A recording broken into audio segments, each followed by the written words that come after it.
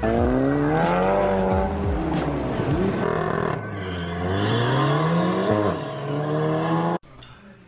up guys, back for another one here. Today's video, I'm gonna show you guys how easy it is to log, data log your car for your tuner. Specifically this one's Eurodyne Maestro, but the reason that I am logging, I just recently put in a new high flow fuel line, which I'll link at the end of this video. You can watch that, and an E85 sensor, which is, I mean, it's hooked up, but it's not like running yet. I still need to ground it onto the valve cover and then run either wiring to my P3 gauge or something else. But yeah, it's just super simple. I'll throw the laptop in the car here, we'll hook it up. I'll show you the like 5 steps it takes to open it up to get to logging. And I'll have my roommate over here that's making faces. He's gonna hold this camera and log for me while we go out for a pool, and then maybe I'll do some like drive-bys real quick or something. And then when my tuner, Frank Mabo, when he gets back to me, he's like super busy right now. He doesn't live in the United States, so he's visiting California right now and doing a bunch of tuning in person versus, you know, doing it this way. But hopefully he'll get back to me. I just want to make sure that the car isn't getting too much fuel, since that new line really opened it up, and you can feel that it's not lacking anywhere right now. The car has never ran any better. I mean, it spools hard, it holds it kicks ass. It's not even an issue. The only thing I don't really like right now is the way launch control's set up, and it's doing a fuel cut, which is, you know, say I'm doing launch control, it's like wah ba ba ba ba ba. I don't like that. I don't want that at all. I want it to be how I used to have it, like a spark cut with so I'm gonna have him change that and make it user adjustable, so I can adjust the RPMs rather than he adjusting the RPMs. So hopefully he gets back to me tomorrow. That way I can finish this video tomorrow, being Wednesday, and have this up for you Thursday. But let's get to it. Alright, so we're here in the car. I have my cable routed down, around, under the mat, and then it goes up to the module there. So we'll plug this baby in.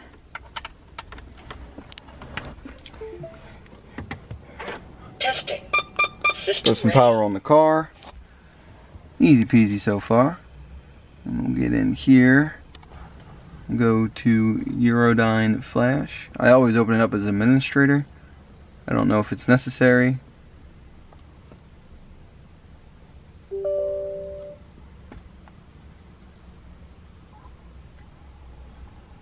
Hopefully that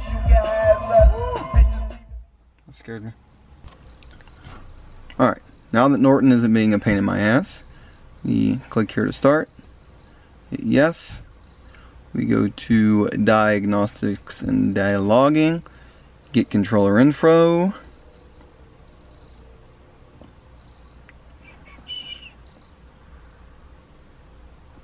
and we go to measuring blocks, select all, and then it logs selected values. Boom. And then this is as easy as it is. You hit start, then you hit stop. And then here's all the live parameters and such. Obviously the car's not on, but there is still some readings. But once this actually does the data log, it'll put it into like a an Excel file. I don't have Excel on my computer, so I read the log, so it'll make the log file, you send it to your tuner, whoever that is. But in Gmail, once you send the file, it allows you to open that file you just sent in Google Drive, which will open it up in their version of whatever it's called, Excel. So you can sit there and read everything, but everything's in metric. So, you know, for me to understand it, I have to do the conversions. And you can look all that up on Google to see how it applies to you. But it's pretty freaking simple. So we'll follow the car up here. I'll grab Jesse, he'll hop in, sit in the passenger seat, and I'll have him record us going out and doing a pull with a log. And then I'll probably kick him out of the car real quick and do at least one flyby for you guys, just for shits and giggles. Hopefully it doesn't start to rain. Amarillo had like tornadoes today and stuff, and I mean everything's going east, but we've had like scattered rain every day this week, and last night we had this huge lightning storm. It was so freaking beautiful. I sat on the porch drinking beer, watching that. Out here it's so weird. Back on the East Coast, you know, lightning was always just going, you know, from A to B to the ground. Here you'll see lightning doing like circles in the sky. Like it'll literally make like a circle, and then it's crazy. The lightning out here is ridiculous. I love it. We'll fire this baby up.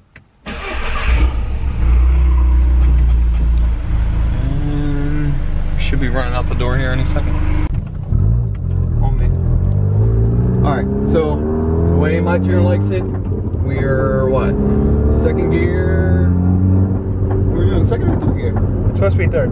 Yeah, right. Okay. We're in second right now, though. Yeah. We'll be doing third gear, 2,000 RPM, which I'm almost at. And then we literally just floor it.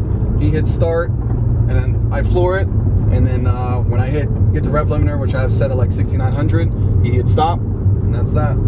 So, Jesse, on your, whenever you say go. And go.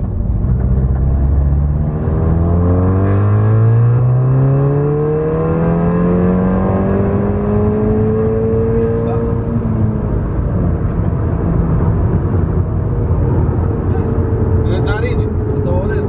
Now that saves that file. I take that file, drop it into Gmail, send it to him, let him know what little corrections I want him to do in the email, and I'll send it back, and I'll upload it to the car, and that's that. Easy as pie.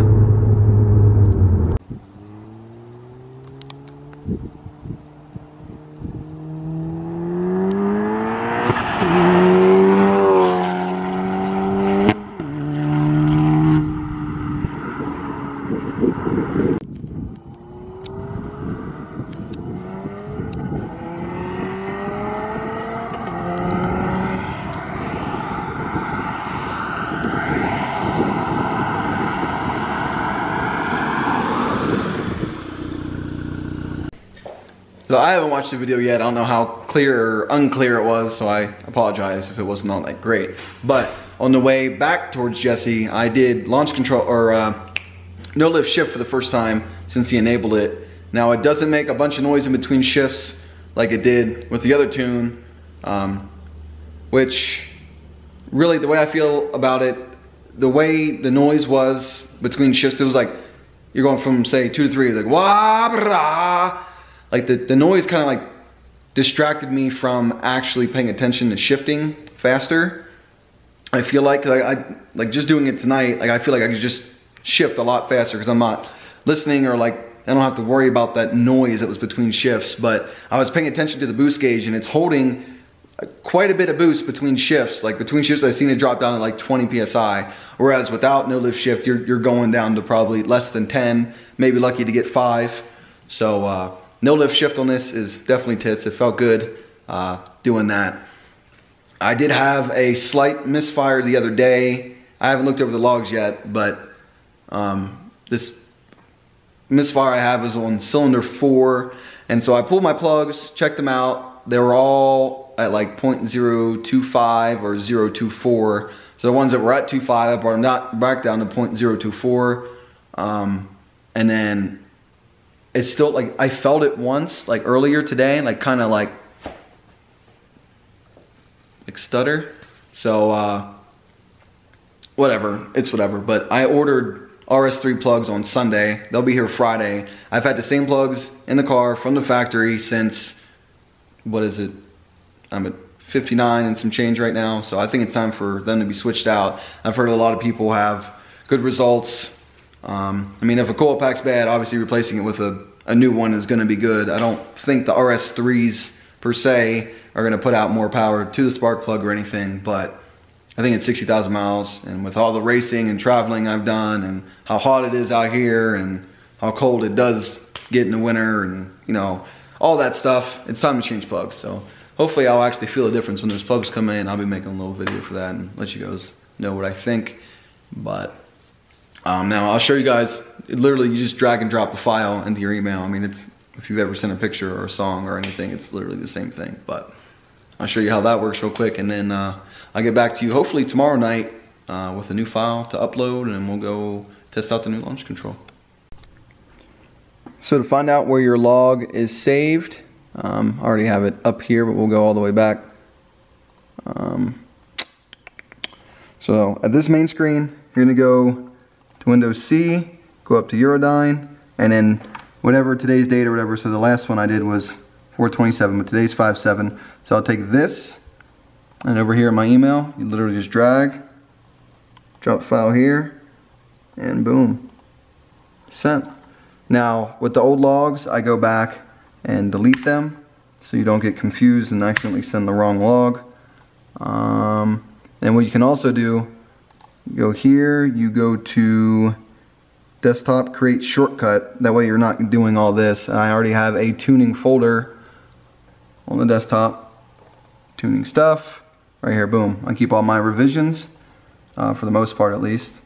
And then data logs, that takes you right to the folder we were just in. So, boom. Easy as pie, simple as cake. I am in love with this monitor. I am in love with Adobe. I don't know if you guys can really even tell the quality difference, but you know, editing with new software is always kind of fun. It gives you something new and exciting to do. You know, I made 233 or 34 videos with iMovie, and now this will be like my third or fourth with Premiere. You know, it's definitely been a good time. I do not use it anywhere near its potential. I don't touch any color correction. I don't do anything fancy, but like being able to have that at my fingertips if I were to want to do that, or make like a quick little movie intro type thing, slow moving, panning, and all that fancy stuff. This would be the application to really play around with that kind of thing. But I just hope he gets back to us tomorrow. I know he's busy, but alright, here we are guys the next day. New tune here. We're gonna download that. Boom. Saved. Zoom out. This is going to go into your downloads folder. Take it from your downloads folder and put it wherever you want. I keep a folder of, dang it, all my files. So I'm going to drag it, drop it over here. Boom, number 8. Now I'm going to unhook my laptop and go hook it up to the car, and then we'll upload this baby and go for a drive. Alright, now to upload a tune is super easy. Go back into the Eurodyne Flash. We'll run that as an admin. Alright. Oh, of course, another update. BRB. Alright, now that it's updated, we'll hit here, click to start. Yes. Right here. Flash my ECU or the Maestro file, and it's gonna connect to the car, do its thing, blah blah blah. Mind you, the car is on but not running. So get on the desktop, tuning stuff, revisions, click the new one, open, make sure ignition is on, engine is off. And now it's going to start. It randomly turns on your stereo and your lights will do things. This only takes like 5 minutes, so I don't hook the car up to an outside source of power. We can see right now it is 10:47, and I'll show you when it's done. You can see the time here. It's been maybe 2 minutes. Now it tells you turn off ignition. Ignition is off. Hit the button. Ignition on. Testing.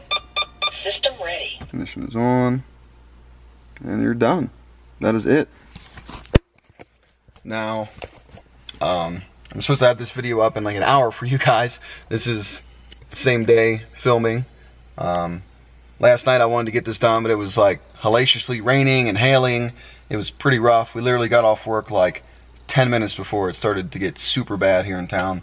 The weather's been crazy. This whole week has been crazy.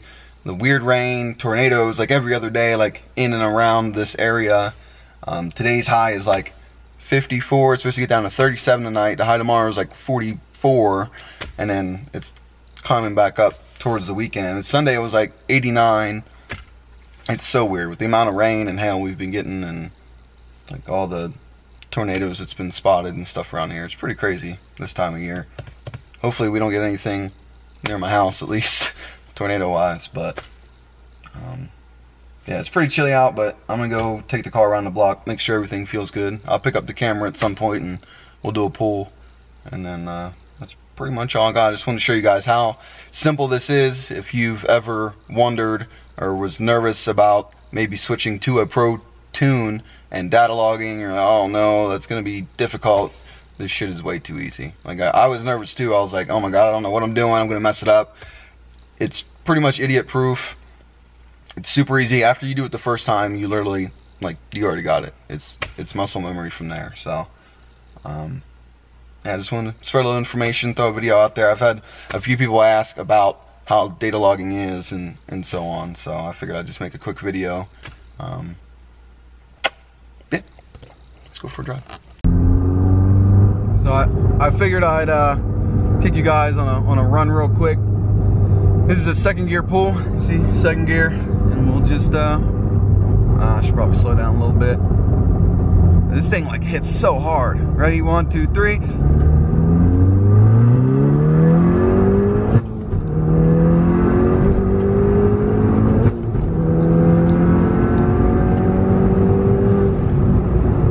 God damn. There's no joke. Forgot I had no lift shift. I should have did it. Dang it.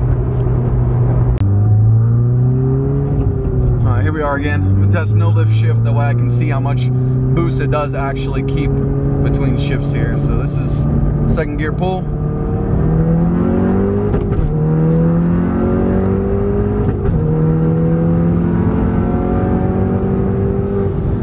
This is not easy doing it with one hand either, so don't mind me.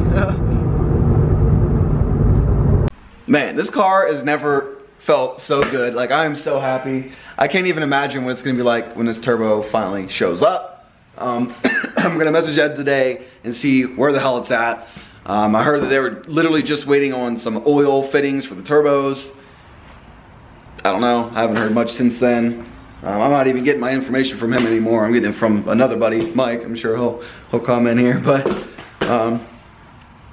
yeah, the car just feels great. I just need to get this launch control set a little bit higher. It's at like 35. I'm gonna move it up to like 5,000 and see how I like it there. I haven't really played with it much with the roads being shitty and on a time crunch today. But we'll definitely get more into that. This weekend, like I said, I might be going down to San Antonio, help a buddy pick up a car. Hopefully that happens. I'd like to make a little video on that. That'd be cool, since there's no like actual racing going on this weekend. And even if there was, it would be canceled because it's nothing but rain, sadly. But those RS3 cool packs will be in tomorrow, so we'll definitely touch base on those. I'll let you guys know how they feel, if it feels any different. I'm sure they'll feel different, but only just because they're new. You know, I'm at like almost 60,000, but yeah, that's all I got. So, if you got any questions, feel free to ask. Make sure you give the video a thumbs up, please, and I'll catch you on the flip-flop.